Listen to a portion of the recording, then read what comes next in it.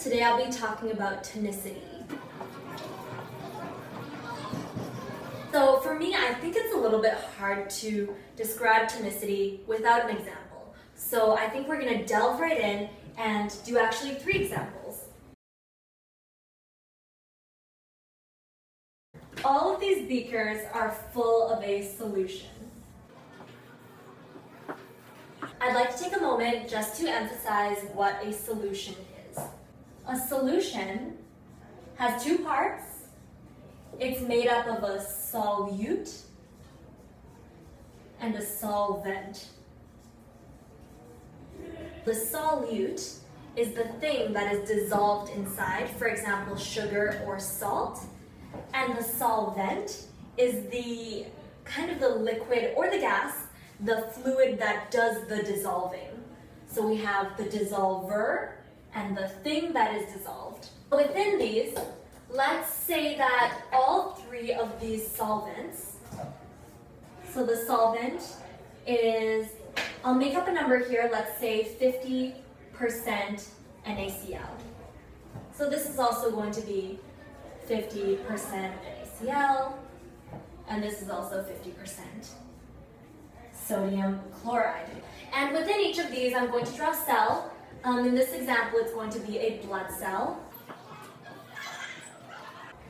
In example number 1 here, let's say our blood cell, which also has a salt content, we'll say that this, also known as our solute, has a 20% NaCl content. And perhaps in this red blood cell, we'll say that he's got 70% NaCl. And this one here, we'll do also 50% NaCl. So we have 3 separate examples here, and we'll work through them one at a time. Step 1 is to find percent H2o. And we're going to look at each part individually. So the first part is we're looking at the solute. Within this cell, if 20% is sodium chloride, the remainder would be 80% H2O. So just by doing simple subtraction, the solvent would have 100 minus 50, which is 50% H2O. The next step, so we've already found the percent of water in the solute and the solvent. So I'll make a note here, solute and solvent, because you need to do both. Step number 2 is to identify the direction of H2O flow.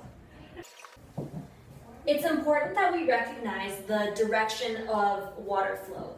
So we know that water always flows from high to low concentration.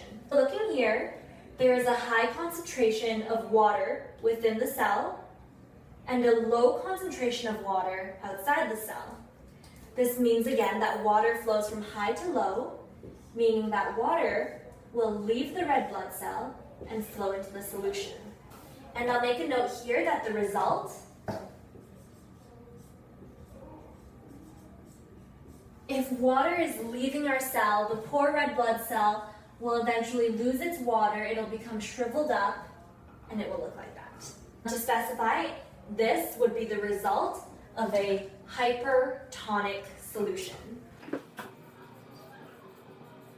And you might be asking, why is it called hypertonic? The reason for that is because hyper means more tonicity. And the reason it has more tonicity is because the solvent has more of the salt than the solute. Let's go to the second example here. Again, we're going to find the percentage of water. In this case, the red blood cell would be 30% H2O, while the surroundings would be 50% H2O. Water, as we know, flows from high to low concentration. So in this case, water flows from the 50 into the 30. So water is flowing into the cell. What happens happens when water flows into the cell is that the cell will swell up. So it'll end up looking very large and swollen. And eventually it might even burst, which in that case we would call it lysis, cell bursting. This solution here would be known as hypotonic.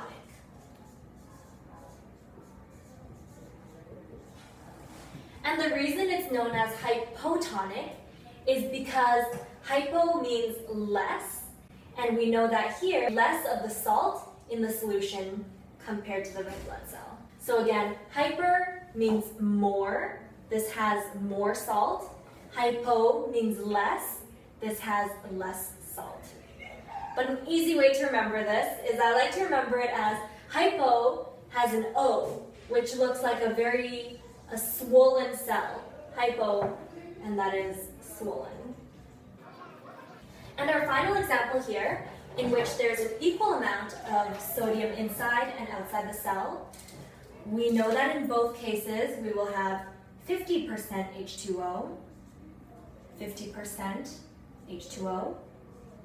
So I guess we could say that water flows in, it's definitely flowing in, but at the exact same rate, water is also flowing out. We can't say that the solution is static. We can't say that water is not moving in or out, because it certainly is. It's coming in, but at the exact same pace, water is also leaving the cell. And in this case, the cell would not change dramatically. It would still look the same. And this type of solution is called isotonic. The word iso meaning same. So let's do a very quick review. We have hyper, hypo, and isotonic solutions. And the reason these differ is because of the different amounts of concentration of salt within the solute and within the solvent. Because of these different concentrations, water will flow in different directions and allow for different results of the solute, which is our red blood cell. That's it. So first step is always to find the percentage of water that you have in both the solute and the solvent. The second step is to identify the direction that the water is flowing. Is water coming out of the cell? Is it coming into the cell? Or is it coming in and out of the cell? From there, you can figure out what happens to the cell. Is it going to shrivel? Is it going to swell or burst? Or is it going to stay the same? And then from there, you can figure out the name of the solution. Is it hyper, hypo, or isotonic?